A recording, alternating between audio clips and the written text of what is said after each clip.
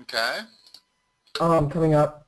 And so I just want to do some review. I don't have that much work to be done. Okay. So I was wondering if you had a couple things you could do for me. Okay. Like mix some equations up and stuff. I can do that. Okay. A lot of it, I really want to focus. I never really got function notation really well. Okay. So I was wondering if we can work on some of that. And then, let me see. By function notation, do you mean what that is? Yeah. That's the same as a y. Okay. Now, why do we use a different notation? Because if I said y is equal to 2x plus 3, I don't have a convenient way of saying, well, what is y when x is 4? But if I use function notation, in other words, if I say f of x is equal to 2x plus 3, now I have a real easy way of saying what is f of x when x equals 4. Well, I write it like this. And when I say evaluate this function when x equals 4, it means plug in 4 whenever we encounter x.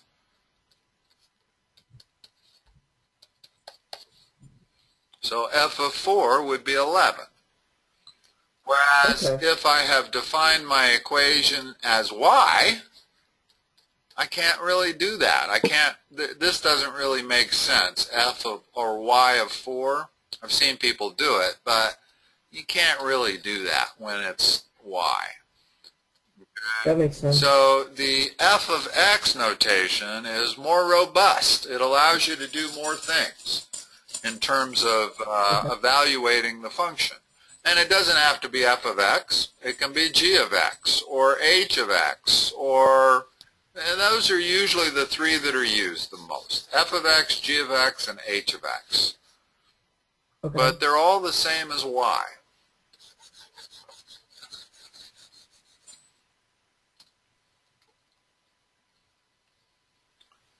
What else? I don't know what else to say with regards to that. I have a couple. Well, let's go to the problems you have, and then maybe I can take it from there. I don't know. Go ahead. Okay. It says let g of x be a vertical shift of f of x equals x, down 3 units. Okay. What they're saying is the parent function is that, which is I could write as this also.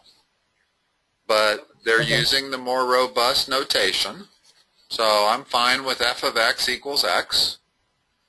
This also says, by the way, that the variable is going to be x, not anything else. In other words, it wouldn't be correct to say f of x was equal to t squared plus 1. Then it would be f of t. Okay? So when you use the f of x or g of x notation, what you're saying is the variable that we're going to have on the other side of the equation is going to be x. Okay, well, the simplest equation is y equal x. Okay, and what did they say? They wanted you to shift it up by 3 or down by 3? It says down by 3 units. Okay, that is f of x minus 3. Or x minus 3. Okay. In other words, if I were to take my line, there's the line y equal x. Okay, there's the x-axis and the y-axis. Well, they're saying that if I wanted to graph this, all I got to do is take this line and shift it down by 3 units. So that it would be parallel? Yeah, and it would be parallel. Okay. In other words, it retains its same shape. Exactly. It doesn't change at all. So all I'm doing is shifting the whole thing down by 3. Okay, that makes sense. Okay, so another one says find f, and then in parentheses minus 1. So f of negative 1, would you say? Yes. Okay, so f of negative 1, find f of negative 1 when f of x equals negative 4x plus 2.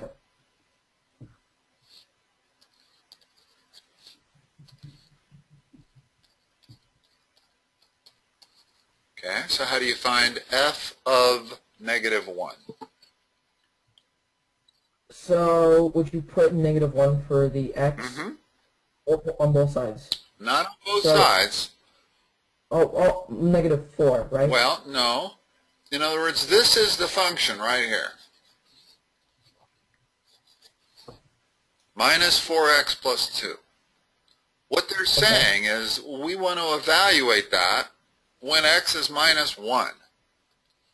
So the way I would evaluate f of negative 1 is I would plug negative 1 in wherever I see x. Well, there's still a negative 4 there. There's x. I'm going to put negative 1 there, and I'm going to add 2. Now, simplify that. Okay, so it would be negative 4 plus 2. No, negative right? 4 times negative 1. Negative, so we have positive 4. Right, plus 2, so that would be 6. So f of negative 1 would be 6. What would f of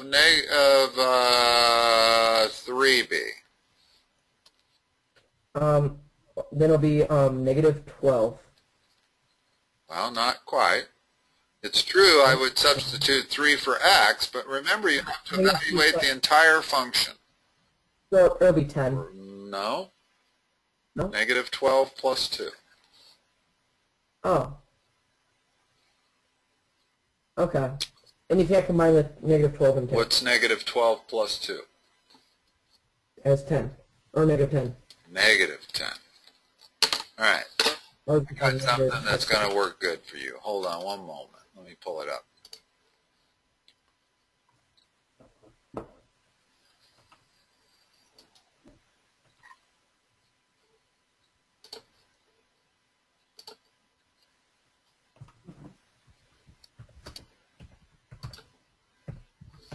Have I told you about this website, A+ Math? I think so. I don't remember. Okay. Excellent for testing your arithmetic skills.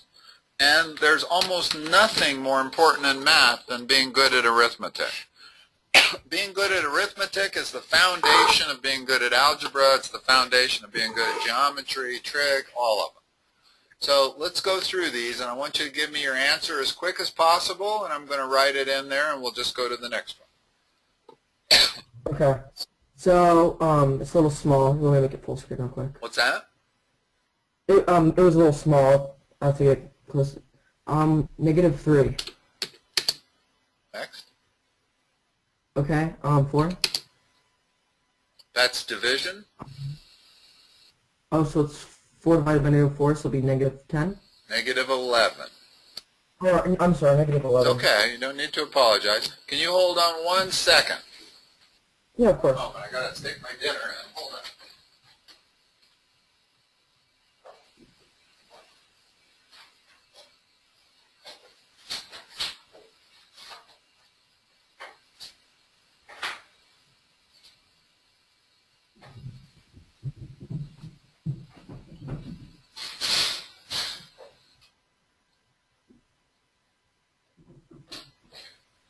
Sorry about that. The toughest thing about tutoring is finding when to eat dinner.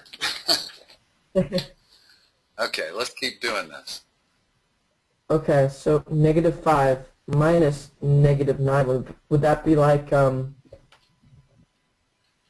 you be like adding 9 and 5 then? Well, let's talk about how we do subtraction. Here, let me bring it up. One moment.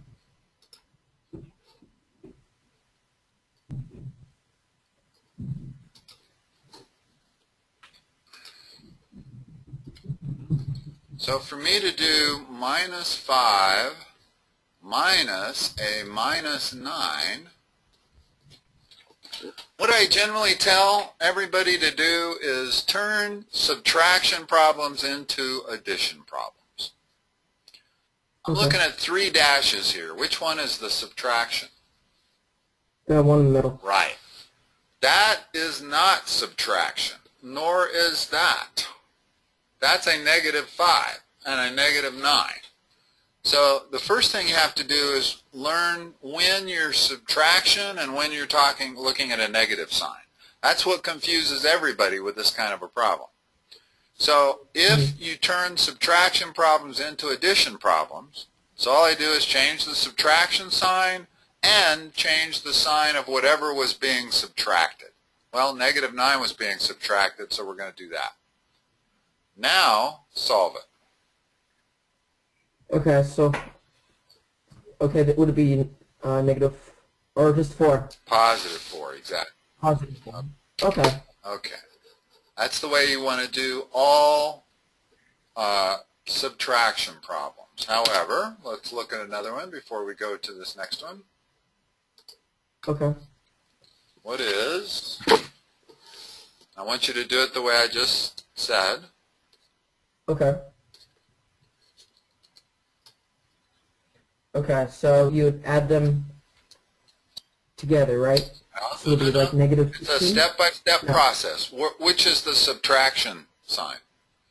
Oh, the one to the right. Okay, so I'm going to turn that to an addition sign. I can only do that if I do something else. What? Change the other sign. Which side? To positive. The left side. No. No? The thing that was being subtracted. That's right. You can make the 9 a -9. Right. And What's being subtracted here? 9, right?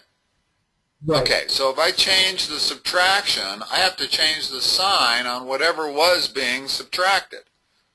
Now, I'm adding a -9 to a -7. What is that? -16. Yeah, see, that's an easy problem. Nobody has problems adding two negative numbers. That's an easy problem. But everybody has troubles subtracting a negative number or a positive number from a negative number. You go out and ask that question on the street, and I guarantee you 9 out of 10 Americans would not be able to answer what's -7 minus 9. That's how hard that problem is. And especially if you've grown up in the calculator age, because, well, that's a whole nother theory. But it's difficult to grow up in an age where calculators are everywhere and be good at arithmetic. It just is. It's difficult to acquire those skills. Yes, true. It really is. And it's no fault of your own. When I was a kid, you know what we did in math class all day long? What? We got up at the board, and two people would go to the board with chalk, and the teacher would yell out problems, and whoever got it right first got to stay at the board. So it was like a game, and you wanted to be at the board, so you got really good. I mean, I was pretty good. I got to stay at the board almost the whole class, always. That's good. But we didn't have calculators back then, so you really had to develop your arithmetic skills. And the fact is that when you get to algebra and geometry, you really need those skills. You cannot rely on calculators. You really can't. There's too many. Yeah. When you deal with an algebraic equation, you have to do like 7 or 8 little tiny calculations, usually one-digit calculations. You can't use a calculator for that. It slows you down too much, and I've never seen anybody successfully do it anyway. So it's just too hard to go back and forth quickly. Plus, you need to be able to do things like factor numbers and stuff like that. You can't factor 36 for me. Factor? So isn't it like two numbers that make up that two number? numbers that multiply together to give you 36. 6. 6 times 6, okay. What else? We could do 2 times 13, or no, 20, no. You're on the right track. Cut this in half. But the real factor that you would know instantly is 9 times 4, but you would only know that if you really knew your multiplication tables well. Right. So factoring really ends up being knowing your multiplication tables. You can't factor a number without knowing your multiplication tables, and there's no way to do it on a calculator. I mean, the way you did it was kind of the way you would end up doing it. I can give you a little bit of help here on how to factor a number. First of all, start with the number and 1. Now, cut this in half and double this. So that works. Now, cut this in half and double that again. So that works. Now, that doesn't give you all of them, unfortunately. Notice that I didn't get 6 times 6 that way. I can't cut 9 in half anymore. So it looks like I'm done, but I'm really not. There's also a 6 comma 6 in there. And this process of factoring a number is critically important. And when you go to factor quadratics, you absolutely have to be able to factor a number. And you can't really factor a number unless you know your multiplication tables really well. Right. So that's why this is helpful. Let's keep going through this. I want to see how good or bad you are here. Don't be ashamed at all. There's no judgment on my part at all. I just want, actually, this is a site that you'd probably want on your computer. I already have it on there. Okay, so what's minus 10 minus 1? Negative 11? Yeah. Okay. Yeah, because the hard part is, like, everyone's using a calculator. Like, on tests, people freak out they can't do it because they don't have a calculator. Exactly. This is just not a skill that can be substituted by calculator. It just isn't. Right. Negative 3? And speed is important. You want to be able to do these quickly. Does that say negative 12 times negative 4? Yes. Okay, so that'd be positive 48? Or no, negative 48. No, you're right. Positive 48? Yeah, this is one of the things that this helps with, is when you're multiplying a negative by a negative, it turns positive. When you're adding a negative to a negative, it stays negative. Yeah, that always gets me. Yeah, it all depends on whether you're multiplying or adding. And adding is actually tougher than multiplying. It really is, if you think about it. I mean, the toughest problem I can give a student is minus 9 minus 7. If I said, what's minus 9 times minus 7, well, most of them know that that's a positive 63. In other words, when you multiply a negative times a negative, it makes it positive. So this is a positive 48. This is subtraction. So then it'll be negative 9. It'll be 5. Negative 2, so negative or positive 22. See, if you were to spend 5 minutes a night on this program, it would improve your math skills tremendously. I cannot stress that enough. Now, when you get on their website, it says basic flashcards. Is that where it is? Well, here, let me go to it, and I will put it in my chat window here so you can copy it directly, and I'll show you how to use it because it's a little bit tricky. Hold on. Okay. Where the heck is it? A+, flashcards, positive or negative. This is the page that's important. Okay? Let me put this over here. Open up your GoToMeeting window. I'm going to paste that into there and hit enter. Now click on that link in the chat window. Click on that link in the chat window. It'll open up a browser window in your computer. Okay, clicked on that.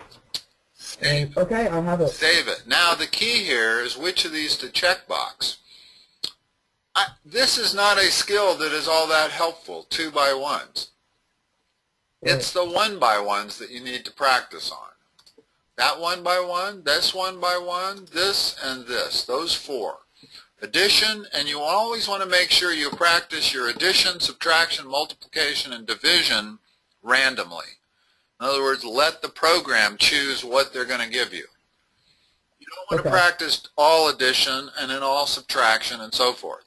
Mix it up, because that's where the problem comes in. So checkbox those. Don't checkbox the 2x1s. And you can leave the timer off or on. If you put a time, there's not a whole lot of need for a timer. Your goal is going to be to go through this as fast as you can. Okay. And this is what will come up the moment you hit start. So what's this? So that would be times 8. So would that be 80? Yep. Okay. 12 minus 7. So that'd be adding the 7 to the 12, and then, right? Yep. Okay. So then it'd be negative 19. Okay. Negative 5. Okay. Negative 70. Okay, so then we would do the plus in the middle and the plus on the other. So it will be, yeah, so it'll be like kind of, okay. So when you say the plus on the other, what do you mean by the other? Well, in the middle, the subtraction symbol in the middle, you'd make that a plus. Yeah. The negative next to the 5 would be a plus. Okay, that's what you meant by the other. Okay, so what's the... Sorry. That's okay. What's the answer? Negative 6. Yeah. Okay. See, once you practice it like this, after a while, those rules just kind of sink into your brain. And it doesn't take long. I'm not kidding you that if you spent 5 minutes on this thing for a week, your arithmetic skills would be tremendous. They would be. And they would take care of a lot of the problems that I see in your math. You would not have any problems with algebra if your arithmetic skills were better. Okay. So 11, so would that be negative 22? Yeah. All right. I think you're pretty good on those. Okay. I also like how it shows you the little bar on the top, which is number correct, number attempted. Uh-huh. Yeah. It tells you, you know. Yeah. Okay. So what other kind of stuff do we want to work on? Okay. We got about a half hour here. Okay. And I need you to tell me what you want to work on, just because algebra is such a broad category. Are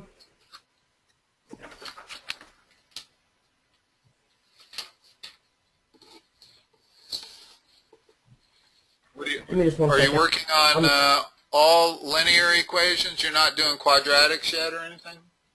I don't think we're doing quadratics unless I... Okay. A quadratic is this. It's got an x squared in it.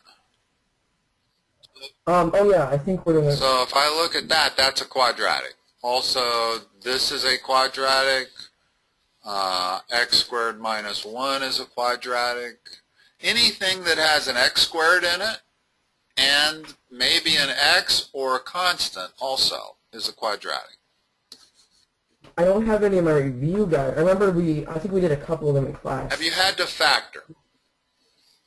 No, I don't think so. You haven't had to break a quadratic down? Have you had to FOIL two linears?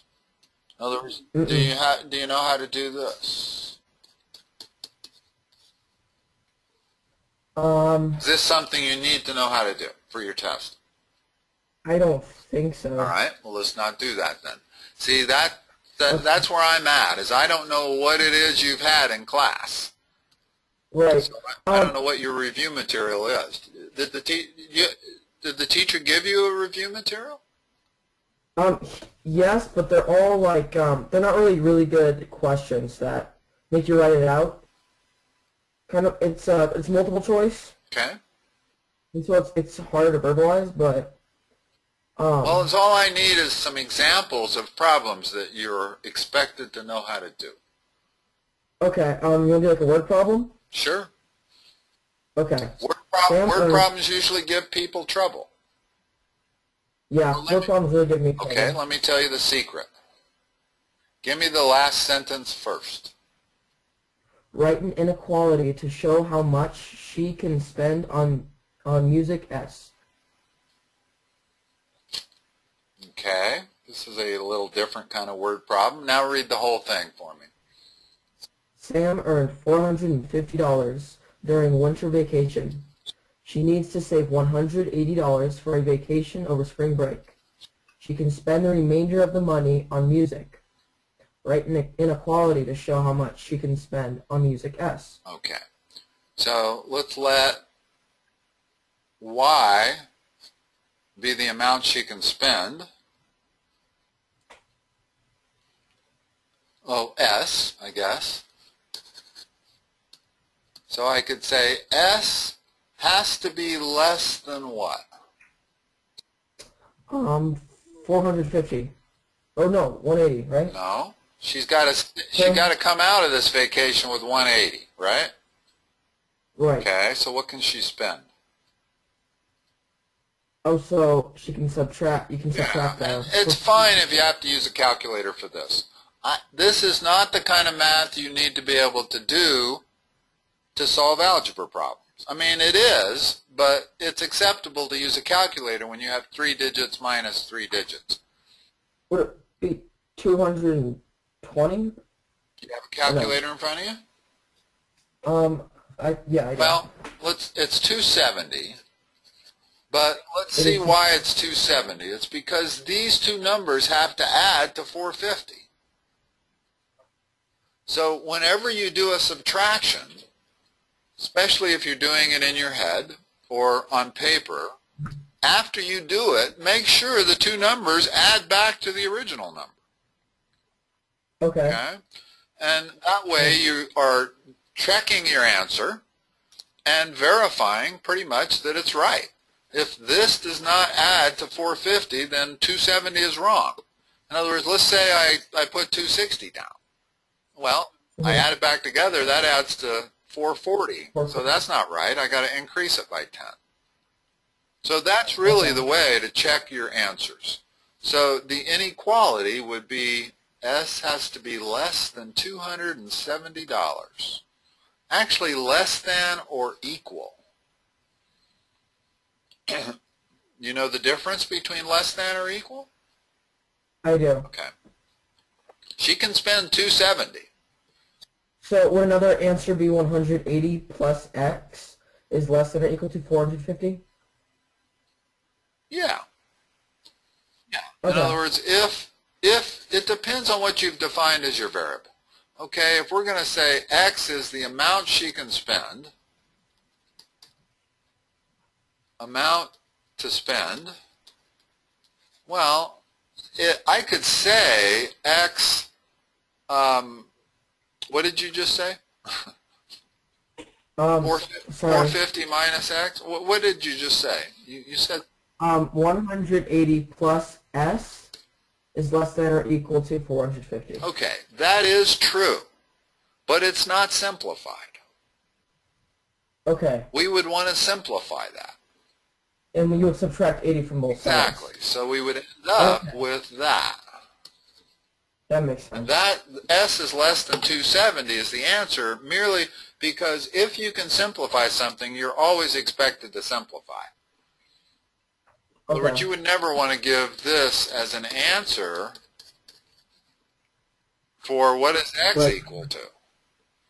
You would have to subtract 2 from both sides and get so you'd get x equals 8. You would never tell the teacher, well, x plus 2 equals 10. You would always simplify it. That makes sense. Okay. That was not exactly the word problem I was expecting, but go ahead. I mean, that wasn't really much of a word problem. That was more of a convert this to an expression. Yeah. Well, do you have any word problems? Problem with me giving you word problems is I'm not sure if they're the level that you've had in class or they're higher or lower. Word problems come in all shapes and sizes. They come in 2 variables, 1 variable. I got one yesterday that was quite tough where you had to figure out how defining the variable wasn't easy.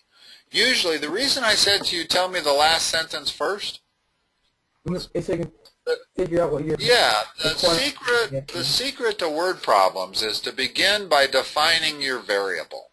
By that I mean S is equal to the amount she can spend. That's defining your variable. Okay? Once you've defined your variable, now the equations kind of write themselves. We know that S has to be less than 270. The amount she can spend has to be less than 450. I could write this 450 minus 180 if you prefer, but I'm still going to have to simplify it. I can't give that as an answer. I still have to do this, but it does tell you how to proceed by writing that. But the real secret is to define your variable and spell it out, and now you know exactly. Usually after you do this step, the rest of it flows pretty easily. I can assure you that if you do this as the first step on every word problem you encounter, it'll make it much easier. Okay, I've one that I think is more of a word problem. The last, it gives you a chart. Let me give you the chart first. Okay. Okay, it says tank size, in parentheses gallons, and then X. It's the left column.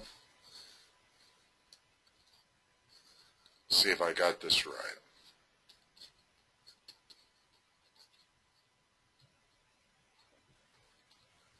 Like that? No, it'll be the other way. Tank size is X. Okay. Sorry, my bad. That's all right. I wasn't clear on that. And what's the other variable? Total cost, which is f of x. Okay. So we got total cost, which is f of x. That's like y. And then we got tank size, which is x. Okay. How many values do we have? Okay, going down x, it's 11. Oh, we have 3 different. How many rows do I need? 3 more. Okay. Okay. So, 11, 15, 17. Okay, and on the right side, it's 21.45, 28.25, 31.65. Okay. What do they want? And you read the last sentence. What's that? What do they want? Okay, so let me read you the last sentence. Okay, go ahead. Okay. Write an equation for the function in slope-intercept form. Okay. Then find the cost of a fill-up and a car wash for a customer with a truck whose tank is 22 gallons. Okay, hold that last part. Let's do the first part. Okay. We're going to write this equation in slope-intercept format, right? What is the general form for slope-intercept format? Y equals mx plus b. Okay. There's 2 variables we have to figure out. M and b. Okay. How do we get m? What is slope? What's the verbal definition of slope? The rate in which it goes up, like to the right. Rise over run. If you want to remember it for the rest of your life, remember that. Okay. Now that translates to a couple of things. The difference in the y's divided by the difference in the x's. I know you don't know what that triangle means, but that means the change. The change in the y divided by the change in the x. That's what rise over run means. Well, the change in the y is y sub 2 minus y sub 1. The change in the x is x sub 2 minus x sub 1. So technically, that's what slope is equal to. But that's pretty complicated and tough to remember. 2 years from now, you might not remember this. Rise over run is pretty simple to remember. And if you forget the order, RI becomes before U. In other words, Okay. they're in alphabetical order, rise over run. As Okay. opposed to run over rise would not be in alphabetical order. Okay? That makes sense. So, Okay. yeah, mathematics is all about remembering stuff. And remembering stuff is all about figuring out what little cues you can throw into something to remember it. And that's one way. Rise over run is the second letter that is in alphabetical order. The I comes before U in the alphabet. Okay. So we need sorry. So we need the slope. In other words, we need to come up with M for starters, and then we'll tackle B. But we need M. So remember y is the same as f of x. So pick two y's and let's subtract them. Okay, two y's. So 21.45. Start with a bigger one because we're going to subtract a smaller one, and we don't want to deal with negative numbers if we don't have to. Okay, sorry, my bad. 28.25. Okay.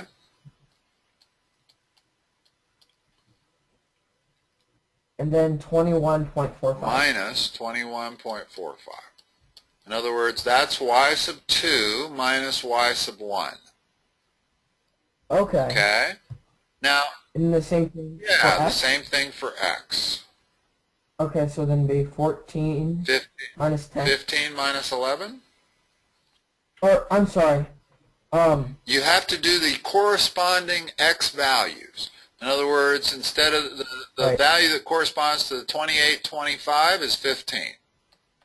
Right. I was on a different problem for a second. And then 11. 15. So that's the rise over the run between these 2 points.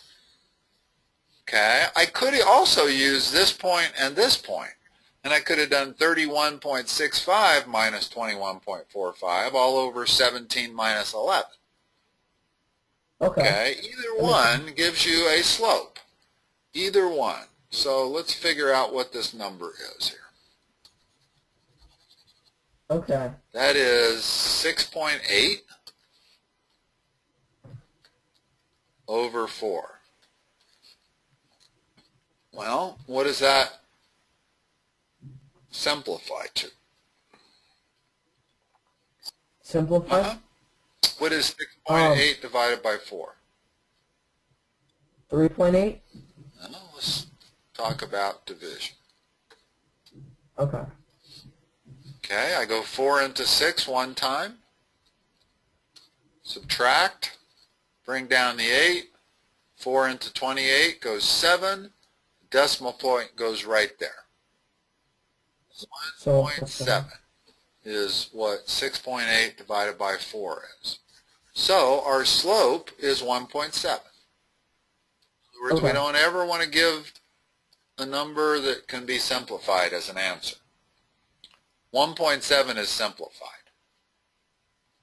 Okay. Now let's go back and look at our equation y equal mx plus b. Well, I know now that y equals 1.7x plus b. Okay. But I don't know what b is. Right. How can I get b?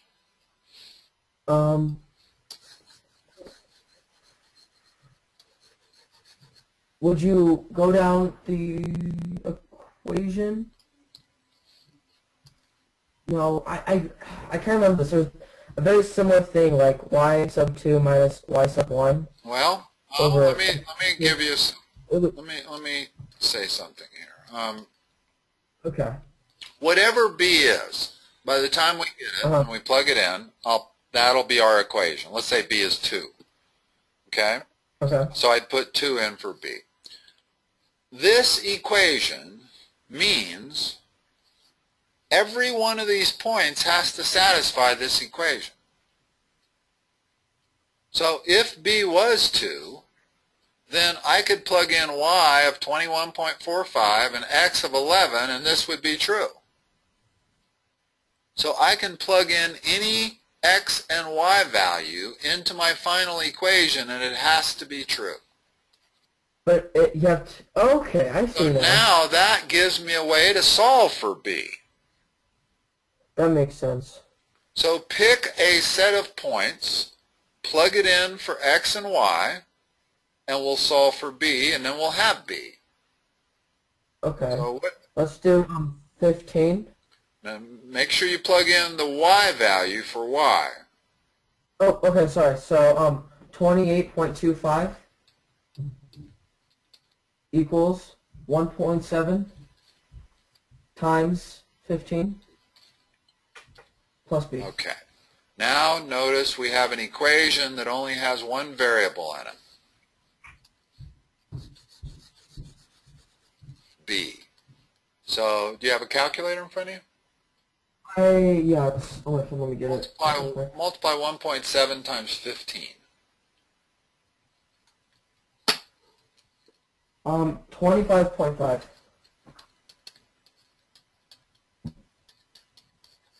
Now subtract that number from 28.25. Okay. Right? Because that's the next step, is to subtract 25.5 from both sides. Right.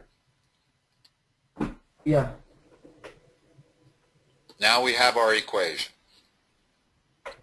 Okay, that makes And your sense. final equation needs to have a y and an x in it. So it'll be y equals, wasn't 1.7?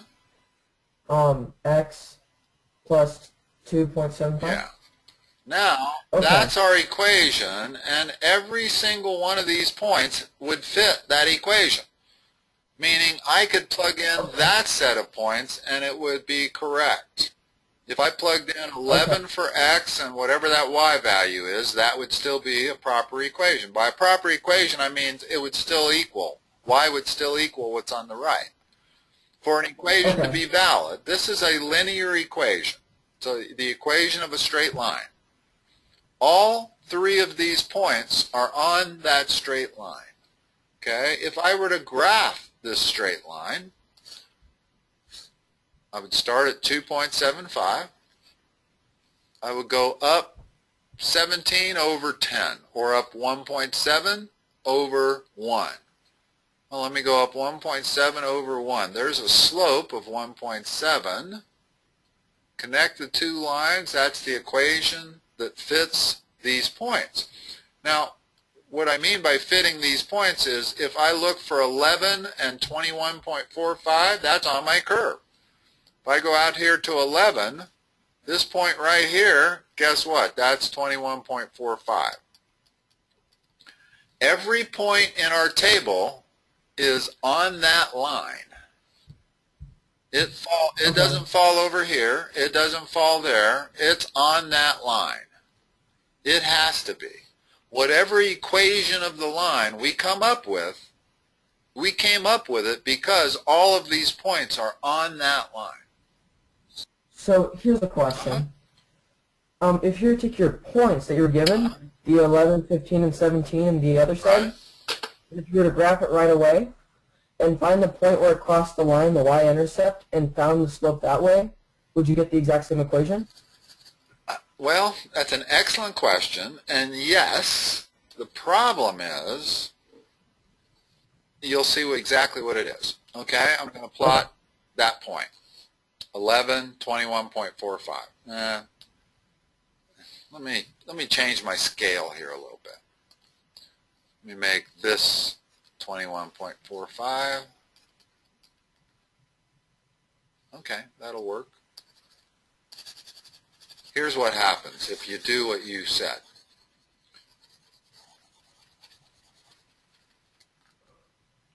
Okay, my next point is 15 and 28.25. Well, 15 looks like it would be about right there.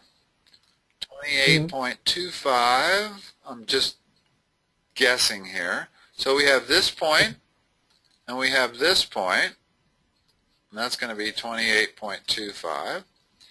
And then we have our third point, which is 17. and Be 31. about 17 and 31.65. All right.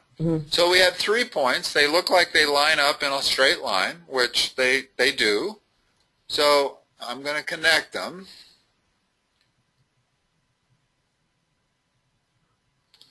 What's my y-intercept? It looks like a negative from the graph. Right. In other words, it's hard to read. Based on my scale, even if I had engineering paper, it would depend on me drawing it accurately. And the numbers are decimals too. Right, exactly. So the graphical method is not a great method because you don't know what this point is. You can read it off the graph, but at best you can estimate it. Okay. When we did it algebraically, we solved for it perfectly. B was 2.75, I believe. Well, 2.75 is a number that would be awfully difficult to read off of a graph, even if you had a graph that was engineering paper and everything was labeled. So graphical methods are approximate at best. You might graph it and read 2.5. Obviously, the way I've done it here, it's not going to be negative. It needs to be positive. But even if I'd have drawn my points right and made this thing cross the y-axis at a positive point, I still would have had a great deal of difficulty reading the precise number. That makes sense. So that's not the best way to do algebra. It's certainly a way that they're going to introduce you to, and they're going to teach you, and they're going to show you that you can solve by graphical methods, and you can, but it's just not harder, precise. It isn't precise. Okay. What else you got? Well, we need to find a customer with a truck whose tank is 22 gallons. Oh, this is the second part to that problem? Yeah. And what did we get? We got y equals 1.7x. Was it plus 2.75? Yes. Okay.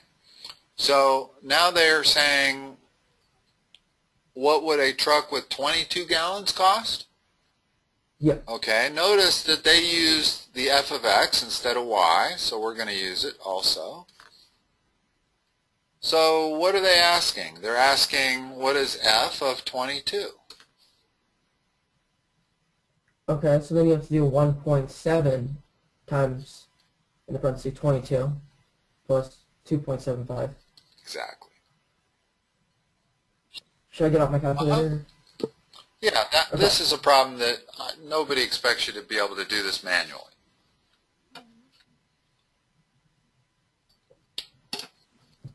Okay, that'd be 37.4. Is that including the adding of the 2.75? Oh, I didn't add that. I'm sorry, I forgot.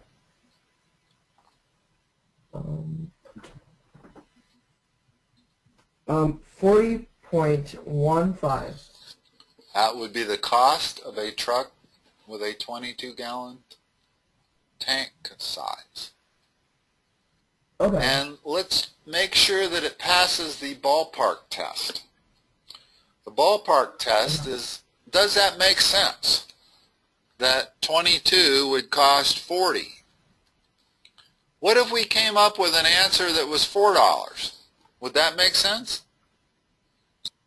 $4? Yeah. No. No. Well, if we came up with $4, it would not pass the ballpark test. no. The ballpark test tells me that 22 gallons better be more expensive than $31. So an answer of $40 and change, it passes the ballpark test. It makes sense. A negative number would not have made sense. 140 would not have made sense. Right. But 40 makes, that's the ballpark. That's where we should be. That's a good test to always do when you're doing math, is make sure your answer passes the ballpark test. Because frequently, it's really easy to be off by a factor of 10. Whenever you're doing math, it's really easy to get your decimal point off. So it wouldn't have been that hard to, calculator or not, it wouldn't have been that hard to come up with an answer of either that or that. Neither of which would pass the ballpark test. So if you come up with this as an answer and you put it to the ballpark test, you know you're off by a factor of 10. So the decimal point would change. Yeah, pretty much. If you came up with that as an answer, put it to the ballpark test, you know that can't be right. Well, most likely I need to multiply it by 10, and that's the answer. That's not always the solution, but most of the time, if it fails the ballpark test, it means you're off by a factor of 10. Okay. Is there a third part to this? There's not a third part to this. There are a couple other ones. Okay. Got like 5 minutes. Okay. I'm going to do a word problem then. Okay. Oh, okay. It gives you two lines. You have to tell if they're perpendicular or parallel, or neither. What are the equations? Okay. It's y equals negative 1/6 x plus 7 over 2. All over 2 like that? No, sorry. 7. What would you say? Seconds or 7 halves? 7 halves. Okay. So I would say this is y equals minus 1/6 times x plus 7 halves. Okay. And then the other one is, oh, my bad. I'm reading the answer. One of the answers. First of all, let's talk about parallel and perpendicular. This is pretty easy. I can take it from here. Okay, I'm going to say Parallel means same slope. What is the slope of this line? negative 1/6. So if I wanted a line that was parallel to this, all I have to do is have it give us a slope of minus 1/6. In other words, if that's a line that is parallel to the first line. What if instead of negative 1/6 it was negative 2/12? Would that be the same thing? Yes. Okay. Negative 2/12 is the same number as negative 1/6. It's just Always not simplify. Always. Okay. That makes sense. Okay? In other words, nobody's ever going to give you that as an answer.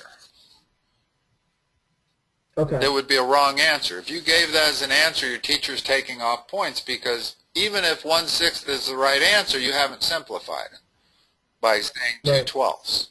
So always simplify by definition with math. Now, you have two kinds of lines. You have lines that are parallel and you have lines that are perpendicular. Parallel, same slope. Perpendicular is you got to do two things. It's the, I don't care how you call it, you can call it the negative reciprocal, you can call it the opposite flip, whatever is the easiest way for you to memorize it. But it means you have to do two things. You have to change the sign and you have to flip the fraction. So the perpendicular would be a plus 6. Okay, so, it's going to be 6 over 1. Yeah. So if I had a line like this, this line is perpendicular to both this line and this line because its slope is the negative or opposite reciprocal. Okay, that makes sense. So let me give you some slopes and you tell me what's parallel and what's perpendicular. Okay. What's parallel to that?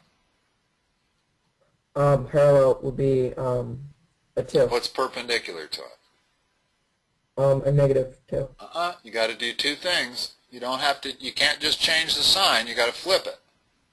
Remember, there's a 1 under that. So that it would. Sorry, negative 1 over 2. That's the perpendicular right there. Okay.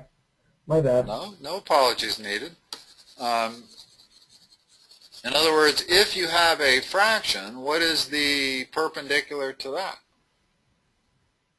To the 1/2, negative 1/2. Or, oh, sorry. It would be, 3. Good. That is the perpendicular to it. Change the sign and flip it.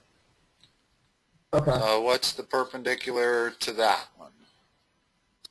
It'll be positive 1/10. You got it. And that's all there is to parallel and perpendicular. Parallel means the same slope. Perpendicular means the opposite sign, reciprocal slope. Okay. All right, let's end it there. You're my last appointment of a extremely busy week. Actually, I got a couple more tomorrow, but this was my last busy day. That's Everybody good. must be done with finals by tomorrow, I guess, huh? Yeah, we only have school on Friday at my school. Oh, yeah, really? Sheffield. Wow. What school do you go to? And, Sheffield? Okay, Yeah. okay. So they got finals going till Friday. Okay. Well, yeah, they were today, and I only had German and English, and tomorrow I have math, science, and I have government. The tough ones are tomorrow, huh?